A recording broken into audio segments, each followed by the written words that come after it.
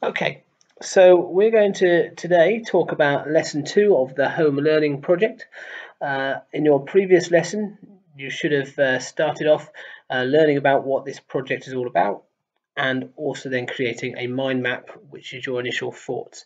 We are designing a project all about flat pack furniture, and today what I'd like you to do is identify a target market. Now, a target market is a particular person or group of people that you want your project to appeal to.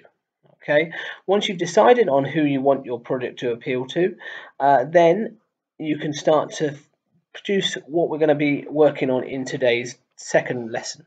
So as you can see on the right hand side of the page over here, we have a mood board similar to the one I would like you to create today.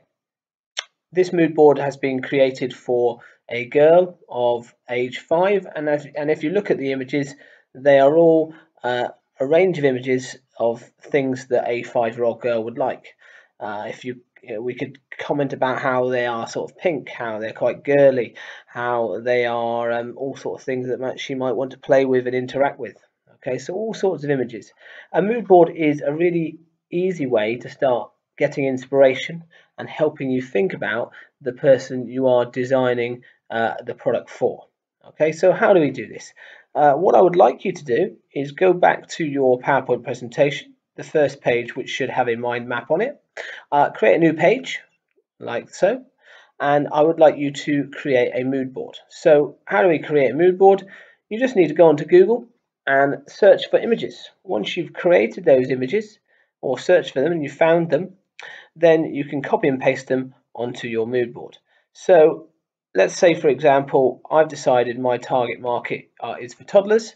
I could search in here, search in Google toddler toys or something that they might want. I could then click on images, wait for the internet to load, and then put all those images that I've found on a mood board. And I've already did one earlier, so let's go and find it. Here it is.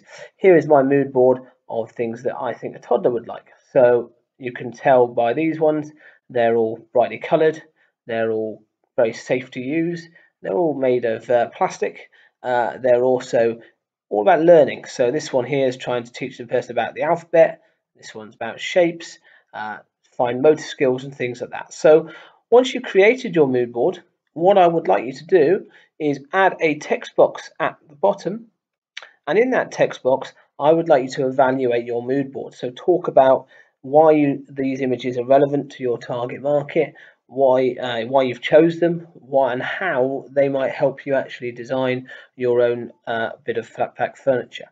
Now, notice at the moment I haven't worried about having the images relate to flat pack furniture. They're just things that my target market would like. Okay, but I can use these images later on and think about how they might influence the actual product. So page 2, I would like you please to create a mood board of things that your target market would like. Once you've completed the mood board, you've added some text and explanation, I would like you to upload it please to Teams for the assignment 2, page 2, so your design and computing teacher can mark it.